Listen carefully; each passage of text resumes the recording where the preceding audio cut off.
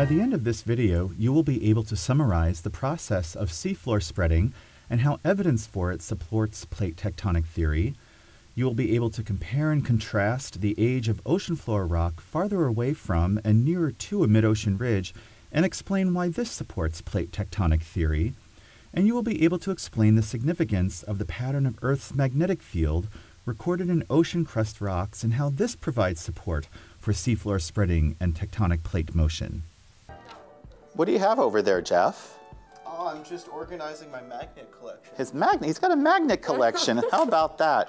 So tell me a little bit about what you know about magnets. Well, these magnets have a north pole and a south pole, which equate to a positive and negative charge. A positive and negative charge. And the Earth is like a big magnet with a positive and negative charge at opposite ends of the Earth. Our magnetic field of Earth is generated by the liquid outer core of the Earth. And it's also what helps us to navigate if we use a compass, although I know most of us use GPS on our phones now.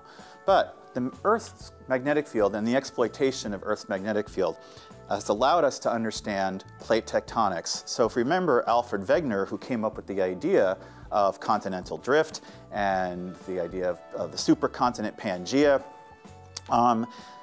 he couldn't come up with a mechanism as to how and why continents were moving around. And so his ideas kind of got put on the shelf, and even though he continued to persist that they were still valid, basically by the time he died in 1930, continental drift kind of almost died along with him. It was World War II and the Cold War explosion of technology after World War II that helped us to understand and advance his cause of continental drift to the modern theory of plate tectonics. And our understanding of Earth's magnetic field certainly helped along with that. So our demonstration here today is to simulate one of the things that is proof positive of plate tectonics, and that's seafloor spreading and the reversals of Earth's magnetic field that Earth's magnetic field goes through every so often.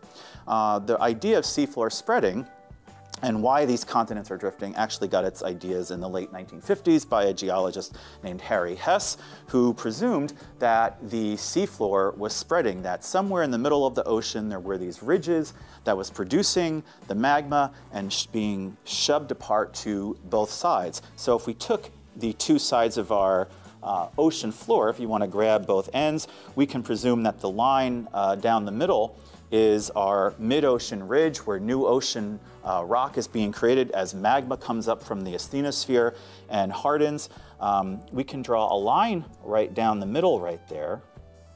Of course, the ink decides not to work. Right there we go. And at one time in the Earth's past, it may have been just like the magnetism that Earth is experiencing today, in which it is normal.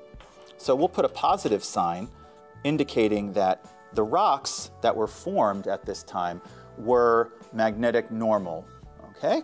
And that boundary is going to be an important indicator there. So let's pull apart. Let's let our seafloor spread a little bit. Keep going. All right, we'll stop right there. And this rock is during our magnetic reversal. So we'll put negative signs there to indicate that during this time, Earth's magnetic field was flipped from what it normally is. And we'll put our line down the middle, indicating that this is the boundary between the normal and reverse. So if we want to keep on spreading our seafloor, okay, that's good. We'll mark this as normal with positive signs. And we'll keep on spreading our seafloor a little bit more. Right there. And keep going. And that's good. And keep going. Right there. And keep going. Right there. And now we're at the middle. So we'll kind of mark that today, and we'll put the positives on both sides. So, Erica, where's the youngest rock at this point, if this is our spreading seafloor? Where's the youngest rock. Right in the middle there? Right in the middle at our mid-ocean ridge. And Andrew, where is the older rock? On the edges. On the edges here, both at the edges. So the older rock gets pushed or shoved aside. What do you notice about the pattern of the positives and negatives, Jeff? Just keeps going back and forth. Keeps going back and forth. And would you say that it's symmetrical on both sides of the ridge? That it's positive, negative? So we see this symmetrical pattern of alternating positive and negative anomalies or reversals and normals, normal, reverse, throughout Earth's history, where the older rock gets pushed off to the side and the youngest rock is at the mid-ocean ridge.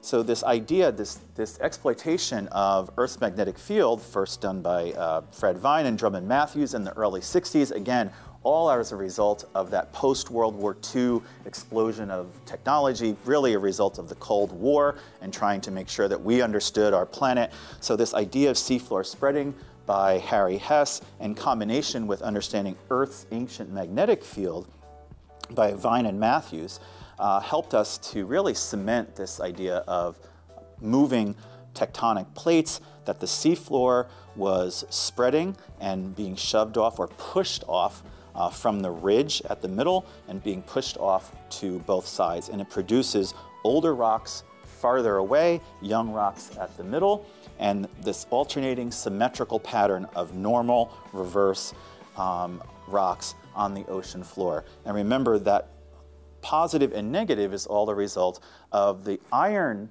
that is in the rocks produced by the rocks, by this magma that's cooling at this mid-ocean ridge. And the iron atoms are kind of aligning themselves with Earth's magnetic field, just like a compass always tries to orient itself to north, and why you have positive and negative and north and south poles on Jeff's magnet collection over there.